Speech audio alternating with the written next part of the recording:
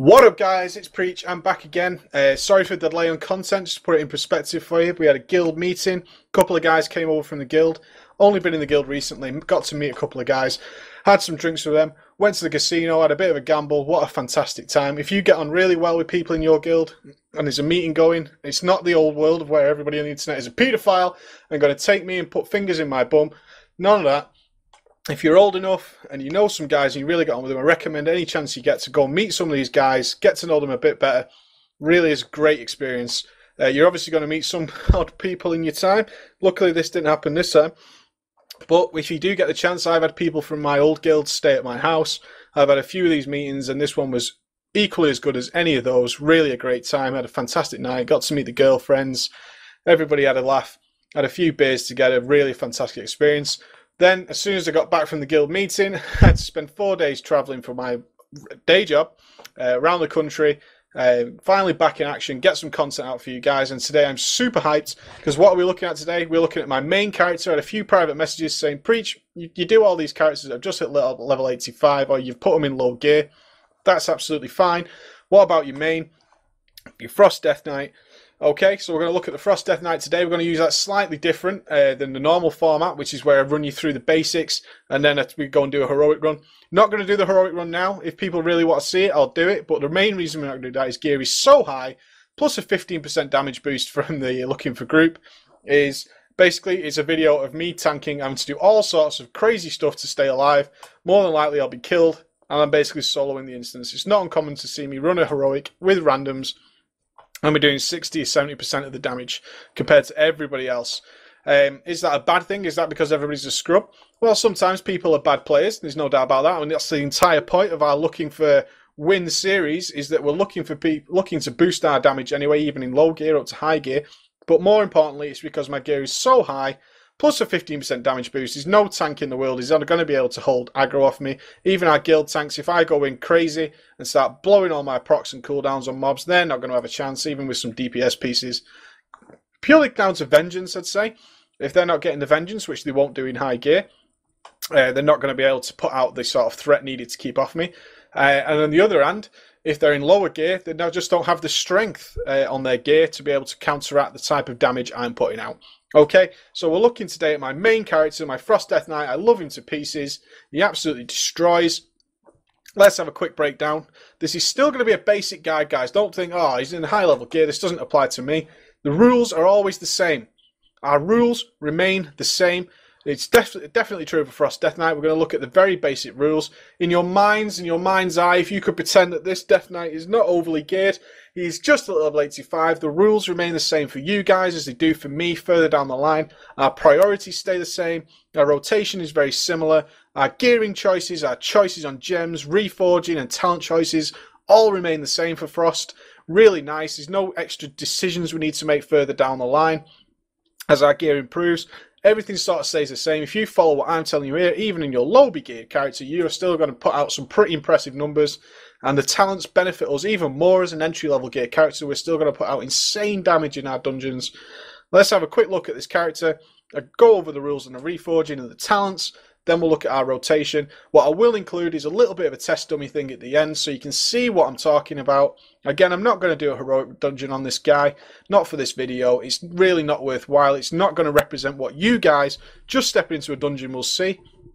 It's going to be unfair to our tanks. It's actually a burden. In many ways, if I go into a heroic dungeon with some low-geared characters and I start destroying the place, although they might find it funny for the first few minutes, the healer's just going to be complaining, the tank's not going to be able to do his job, and why is he queued as a tank when this idiot DK has come in, absolutely obviously doesn't need anything from the dungeon? Why is he bothering?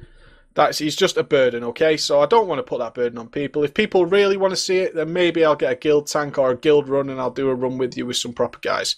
But as it stands now, we're going to do a quick run. Quick look at the character then. I am level 386. Seems very, very high, doesn't it, to when you're getting your entry level 329 gear. 386 Deathknight. That is mixed with a couple of items I've picked up for tanking.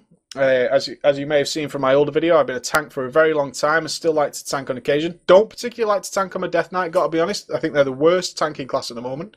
But if I need to do it for the guild, I'll quite happily step up and tank a mob. tank a boss, anything like that if our tanks are unavailable. Got to fill those spots, guys. Remember, we are a Deathknight. We are not a Frost Deathknight. We are not a Fire Mage.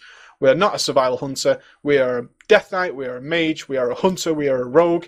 We know all our specs because we're a better player. Anytime, Frost is currently the best. Slightly better, if not equal to Unholy on some fights. But Blizzard can change that any second. There might be a patch one day, oh, Frost Death Knights have just been nerfed into the ground. You fools.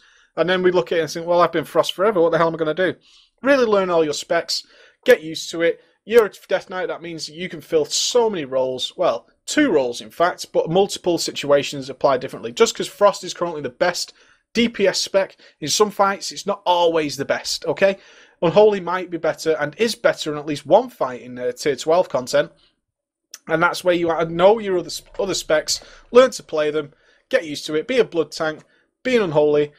But for the main part, I'm a Frost Death Knight. In nearly 90% of all situations, I am playing my Frost DK. 386 gear level.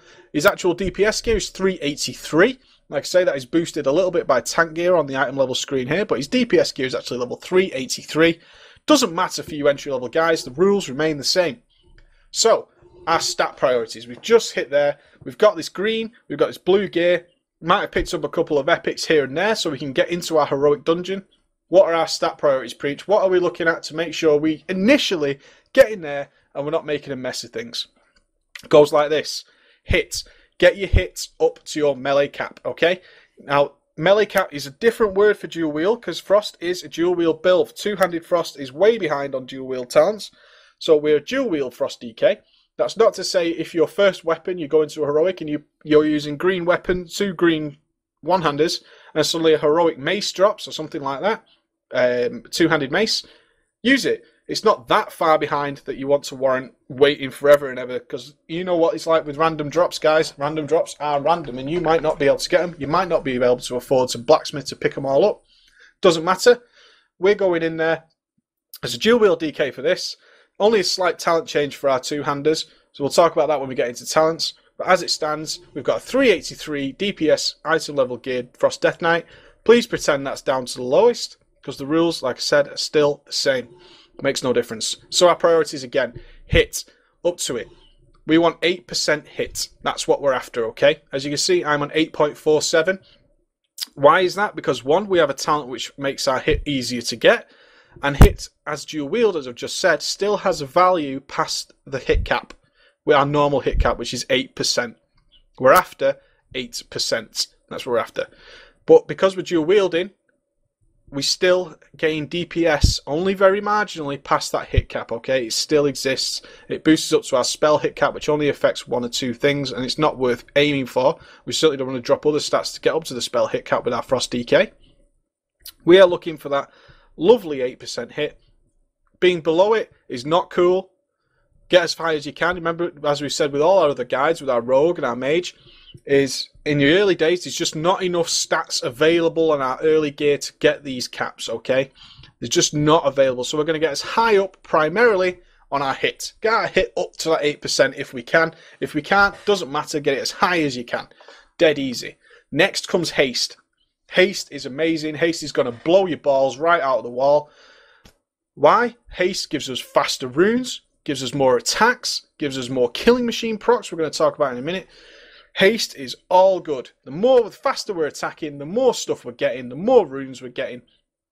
More runes equals more attacks. Okay? So we want hit, then haste, then comes mastery. A quick look at our mastery. What does it do? Increases all frost damage done by 33%. Each point of mastery gives us another 2% damage on that frost. So, okay, so mastery comes slightly behind. Nothing wrong with that at all. So hit, haste, mastery. Where's expertise in this, Preach? Why are we not talking about expertise? We're a melee class. Do we want 26 expertise? The same rule applies as our rogue. In the early days of getting your character, okay, you're not going to be able to use all of your resources to the point where there's something being wasted if you get a dodge. It's just not possible. So don't worry about it. In the early days, expertise is way down on your priority list, okay? As you can see, I've got the expertise cap on both of mine. Why have I done that? That's purely because I can get so many resources during Bloodlust or Haste procs that I can be global cooldown locked. We talked about this with our Rogue.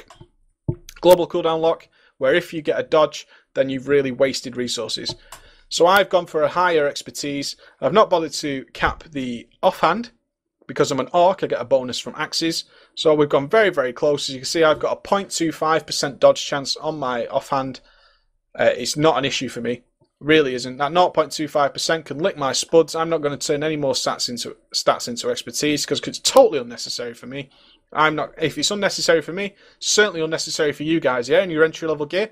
If I've got this level gear and I'm still not crying about my expertise cap, then you don't need to worry about it at all, do you? Get your expertise off. You don't need it in the early stages. Once you get up to this sort of gear level, then you can start worrying about it a little more. But for your entry level, expertise is a stat that you can reforge into either more hit or more haste, or more mastery in some situations, okay? So, let's look at our choices for gear. Gloves. Okay, so you've got a pair of gloves. I want you to imagine they're not the epic heroic gloves. They're nice lowbie 333 gloves, but they come with hit and mastery. So what did we say? The priority is hit, mastery, hit, haste, then mastery. So, we've looked at our gloves, got hit and mastery. Well, we need the hit, start of all. Mastery is worse than haste, so we're going to get rid of our mastery and turn it into haste. Okay, these are the choices you need to be doing in your mind. Find another item that I've not modified, which will apply to you guys. Okay, the boots. The boots come with crit and haste, which some other boots might do. So crit is garbage for us, so we've turned our crit into mastery, or you guys might turn that crit into hit. It's already got haste on it, so we either want to be boosting our hit or our mastery. Those are the choices in your brain, okay? No matter what the item is, no matter what level of gear it is, we need to be thinking, do we need hit? No? Okay, so what's next? Haste. Well, it's already got haste, so what comes third? Mastery. Okay, we'll get rid of our worst stat and we'll turn it into mastery, or haste, or hit. These three things you want. You're never going to reforge to crit. You might, in the end, reforge to expertise, but as it stands now in your entry-level gear, you're going to be thinking, one, has it got hit on it? No, I need hit. Has it got haste on it? No, then I need haste. And that's it. Anything else is secondary to those two stats. Boost it up that way. Okay, so in your situation with some crit haste boots, you've probably gone ahead and turned your crit into hit. Either that, or you've hit capped, you're going to turn it into mastery. Leave that haste alone. Haste is all good. Moving down again, expertise haste ring. Turn our expertise into mastery. Dead easy. Or your expertise into hit. Either whichever stat you need. Looking over here, if you're on 6%, you're going to turn that expertise into hit. Very easy decisions that need to be made. You're just looking at your worst stat, as you've done on every other class that we've looked at so far. Turn your worst stat into your better stat. How easy is that? That's all you need to be thinking about in your brain. Going through again, same rules. Crit haste ring. Okay, so we turn the crit into mastery, or for you guys, you might turn your crit into hit. The rules apply all the way down. What you do want to be thinking about in your Frost DK is, has every item in my arsenal got haste on it? But if it hasn't, then you need to be getting some haste on it, because chances are if it's not got haste on it, then it's probably got hit on it. Okay? Very rarely you'll get a crit mastery item, let's say. And in that case, all you're going to say then is, well, mastery is better than crit. Do I need hit or haste? Ideally, as you move up the ranks, you want to have haste, and as much of it as possible, on every single item you've got. Get that haste up.